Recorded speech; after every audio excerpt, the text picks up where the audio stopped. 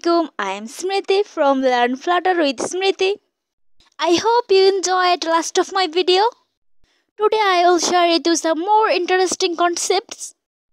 Today we'll start from product section and we'll learn stream controller and stream and also sync.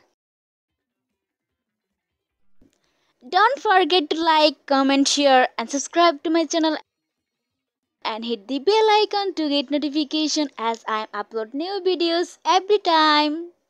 Okay, so without wasting much time, let's get going.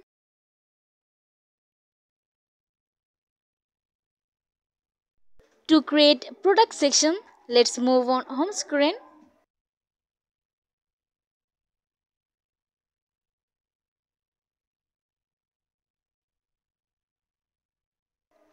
After category section, we will create product section. Now we will create product section widget.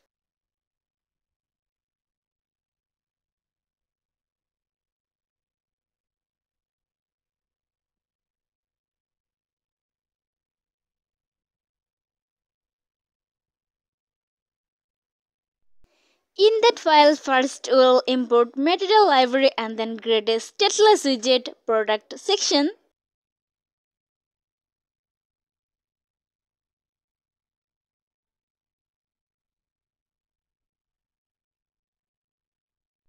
Now we will add the widget in home screen widget.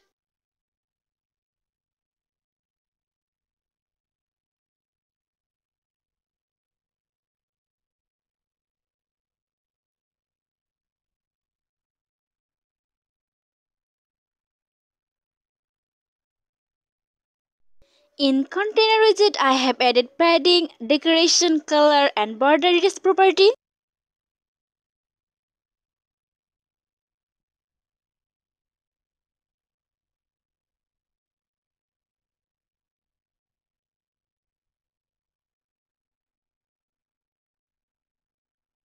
To give some height, I have added sized box.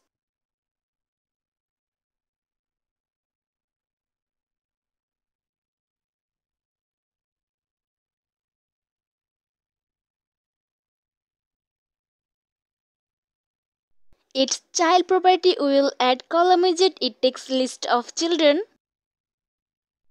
In that first we will create title section. Let's create the widget.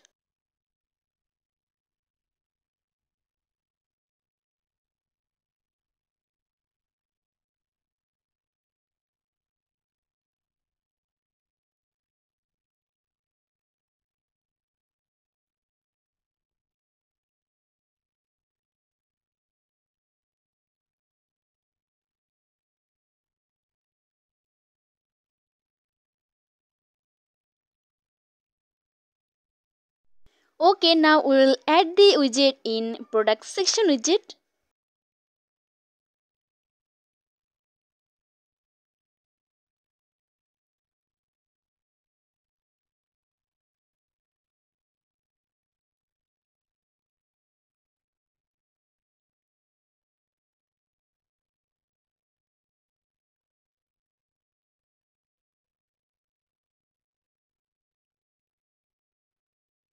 In sized box, I have added width, text widget and in style property, I have added color, font size and font weight property. Now we will create the title field.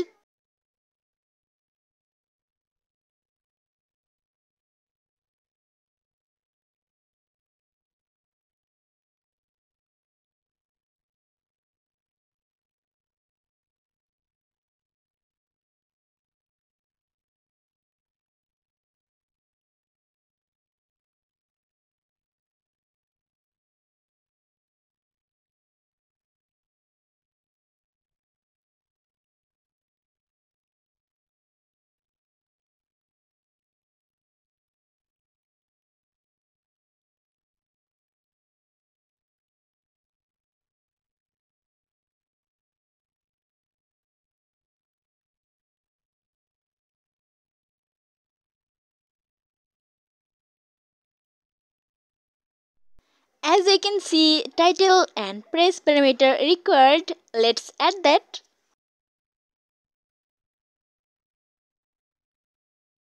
In that widget, we will create one more title field.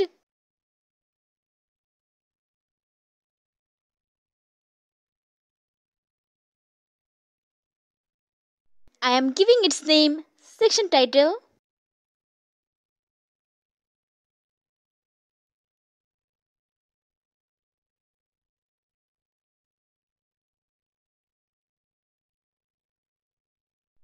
Now we will add here section title, and also we will add press parameter.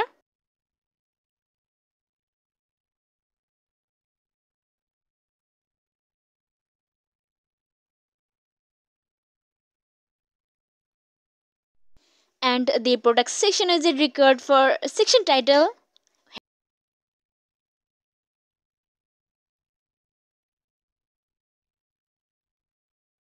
Here would be products you like.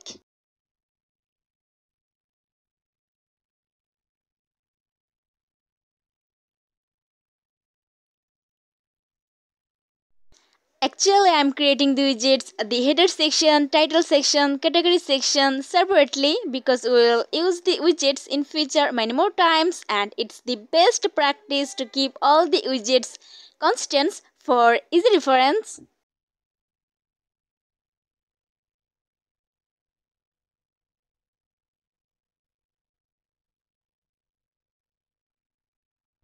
After product section title widget, I have added sized box. In expanded widget, I have added a widget.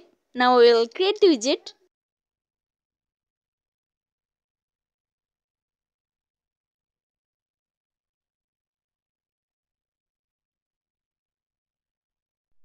We will return stream builder. It will update the data continuously, and it's really helpful for apps which requires frequent updates.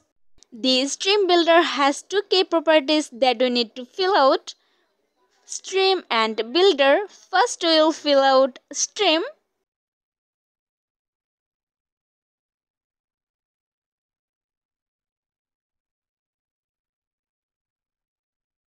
For that, we will create a separate class. In the services directory, I am creating a new file, data stream.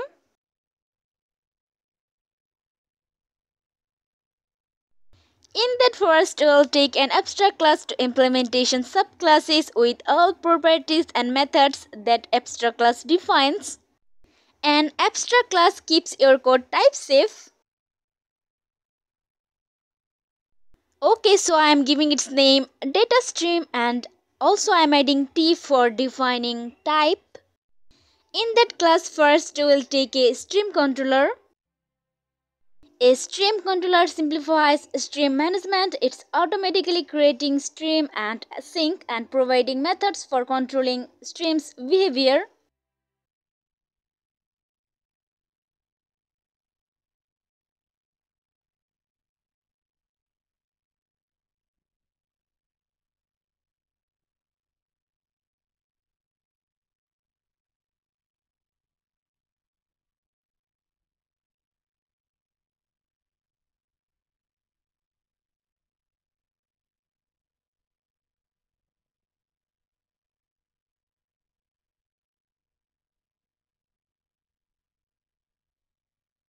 This function will initialize the stream controller.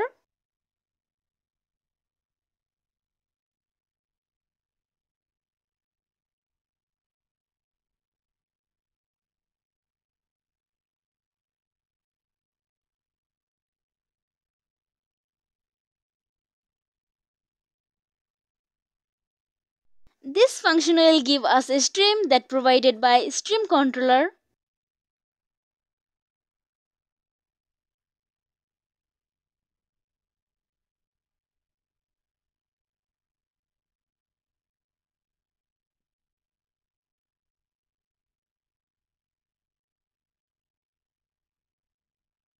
We can access a sync to add new data events to the stream using the add method.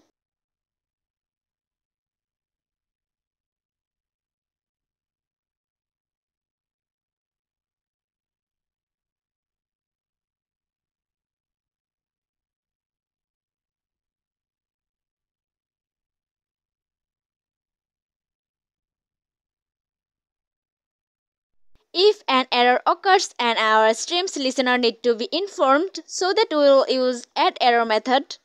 The error will be sent over the stream and via the sync.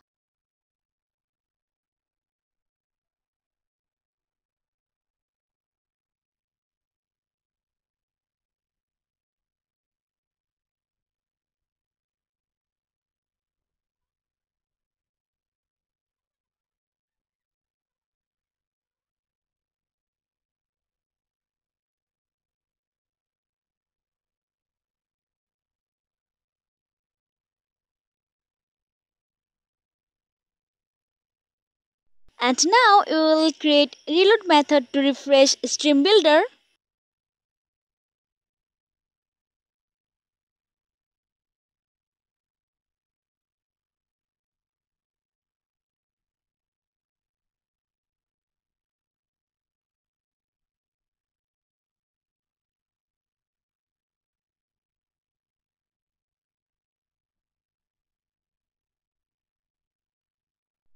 If we have a data provider that has no more data to offer, we will close the stream by the close method.